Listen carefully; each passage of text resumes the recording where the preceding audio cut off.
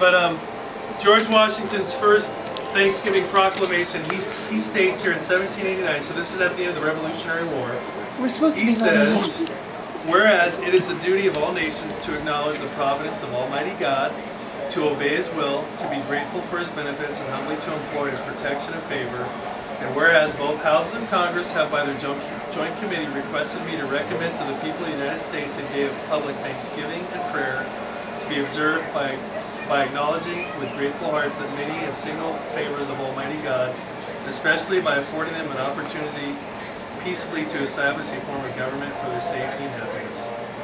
I think if our president said that today, he might get in trouble with the ACLU, but very nice. Yeah. We definitely have a lot to be thankful for. Let's pray. Dear Heavenly Father, Lord, we thank you for today, and we thank you that we can celebrate and have a day of Thanksgiving, to be reminded as we look back of all the wonderful things you've done for us. Thank you for these beautiful children that you bless us with. And thank you, Lord, for the gift of family. Bless our time that we have together, Lord. We know that life really is short, so help us to make the most of every opportunity we have and just to enjoy the time that we have with each other. Bless us through our body. We thank you for it. In Jesus' name, amen. Amen.